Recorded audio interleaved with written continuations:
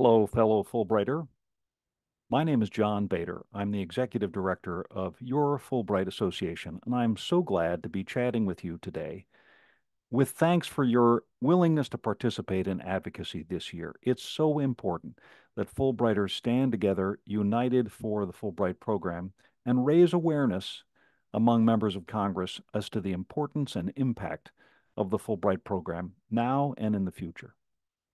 So let's dive right into this. I'm going to give you a brief workshop on how to do this advocacy in a way that you'll find is very easy, fun, and interesting. So let's go right now to that.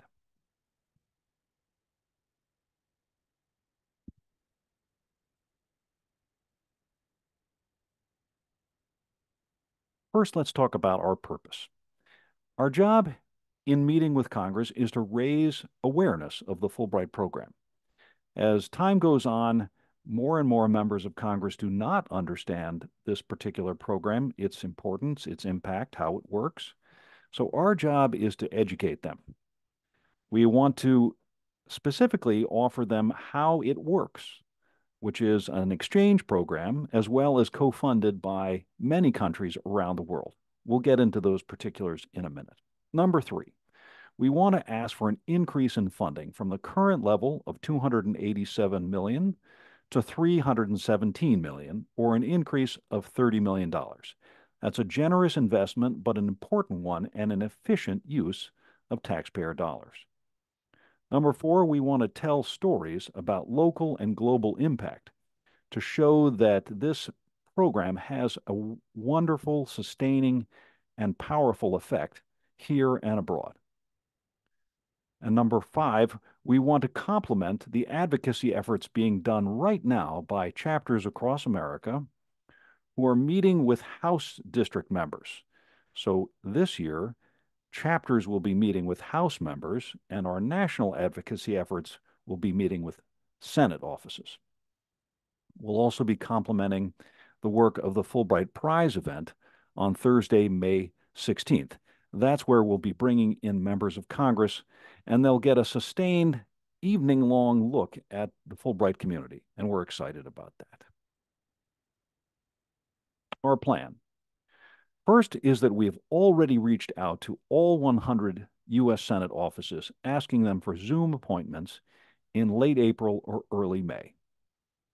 Brief appointments, 20 to 30 minutes at the most. Second, we're recruiting right now volunteers like you from every state and identifying team leaders to be in charge of each of those groups. Obviously, we would like to have constituents from every state, so it's so important that you're willing to do this wherever you are. Number three, we will construct these teams, letting you know the composition of your team members and the timing of the Zoom meeting with a link. Number four, we will send the staffer the message and ask so that they will see this document in advance. I'll go over that in just a minute.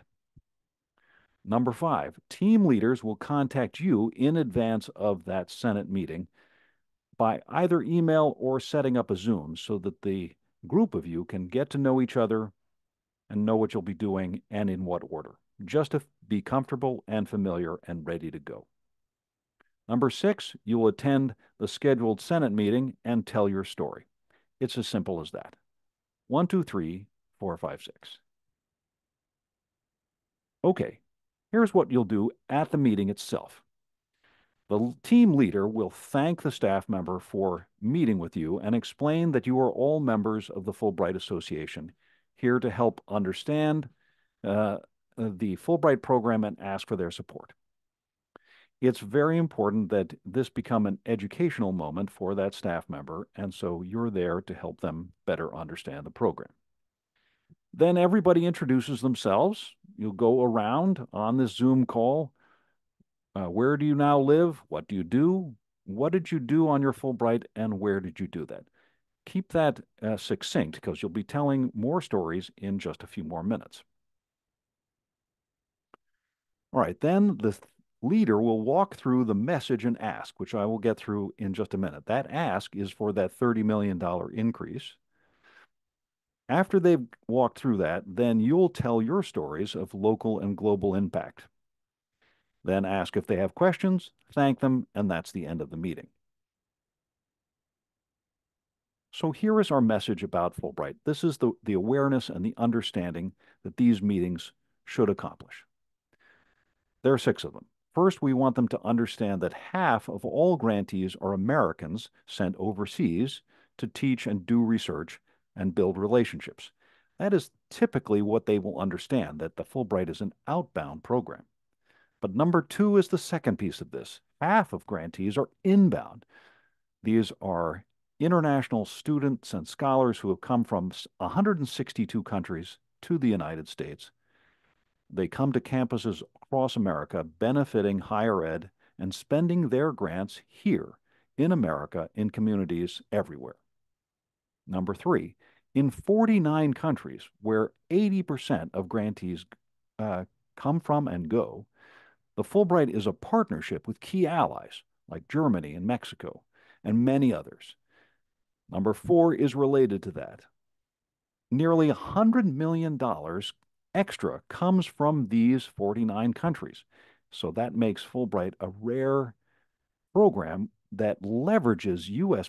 taxpayer dollars with contributions from other countries. Number 5, for a one-time investment, that is for the grant itself, the benefits to both the grantee and to the United States are a lifetime of contribution and leadership. There are so many people who have gone on to successful careers in and out of government, in all kinds of sectors, and done amazing work across the planet, all for a one-time grant. And number 6, Fulbrighters live in every state and every district, and they serve their communities there, and they do it well. So that's another example of that continuing benefit for the program after a one-time grant. Here are a few success tips. First, be familiar with our message and ask. I've gone through that just a minute ago, but it's online at our advocacy toolkit, fulbright.org/advocacy. For this Zoom meeting, you want to be sure you're going to attend and that you're there in advance, 5 or 6 minutes, just to be sure your mic is working, everything's set up well, and that you've connected to your team.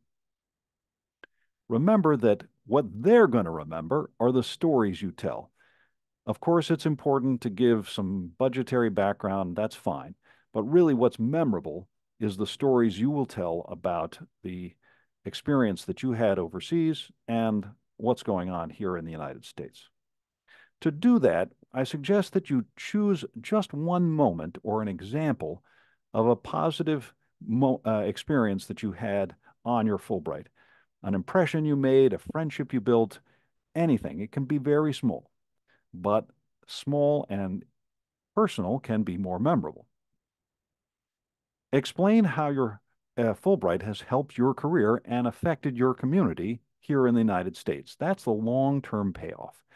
How did it change the way you saw the world? How did it affect your career? In what ways have your fellow Americans benefited from your return? Always be succinct. These meetings are very brief. They're taking notes, but they have very limited time, so you want to keep your storytelling and whatever points you're making crisp and to the point. Finally, when the meeting is over, the leaders of these teams should follow up with the staff member, give them a thank you note by email, and then submit a summary of the meeting to Samantha at Fulbright.org. And that's it. I'm so grateful for your time today, for your commitment to the Fulbright program, your interest in advocacy, and all the work you'll do in the coming weeks. Keep in mind that we're only asking for about an hour of your time in preparation and then in the execution of the meeting. Enjoy, good luck, and thank you for standing for Fulbright.